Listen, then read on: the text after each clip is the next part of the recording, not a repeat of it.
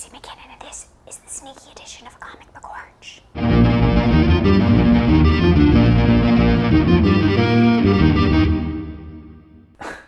I hate it when Casey just disappears. She always does it when I'm... Oh! Ah! DC's Spirit comes out today by Darwyn Cooke and J. Jesus, is that you? Darwyn Cooke honors the Spirit's creator, Will Eisner, by staying true to the book's original spirit. He tells lighthearted, fun stories of two-fisted action, crazy criminals, and gorgeous dames with enough twists and jokes to keep you smiling. The Spirit himself is perfect, a handsome, casual guy, not necessarily the brightest one in the room, who appears out of nowhere to solve the crime. But the ladies love him, and so do we, because he's just so charming. Cooke keeps the vibe of the 50s and 60s, but brings it into modern times, adding cell phones and computers and current issues like big media and terrorism. With finishes by J-Bone and excellent coloring by Dave Stewart, the art is easy on the eyes with bright colors and dynamic action. Basically, Darwyn Cooke has captured the comic book equivalent of Ocean's 11's cool retro-modern style. The Spirit is a wonderful book, and we highly recommend it to readers of all ages. Each issue is standalone, so grab issue number 8 coming out today. We give it 4 oranges out of 5.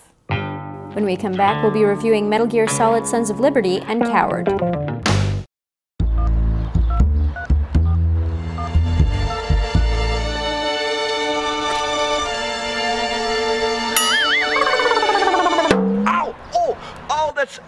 Oh, that's not normal. Oh, my eyes. Oh, my eyes. It hurt. It really hurt. Oh, God. You're pretty, but you're not that pretty.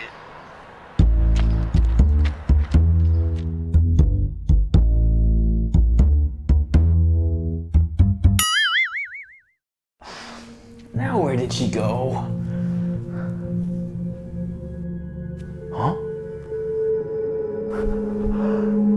I saw you, Casey. I figured it out. You thought you could hide from me this time, but no. You think you're all like Solid Snake where I can sneak around. Ooh, but nope. Couldn't fool me this time. IDW continues to publish Metal Gear Solid: Sons of Liberty.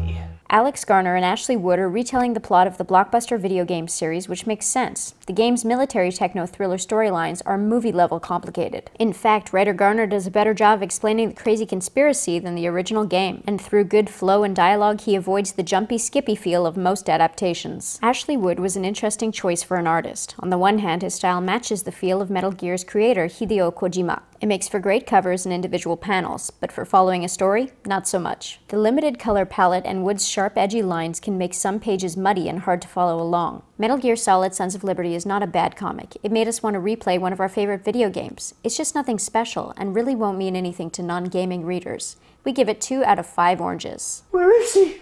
Oh, where is she? Hey, Rudy! Is everything okay? What a coward.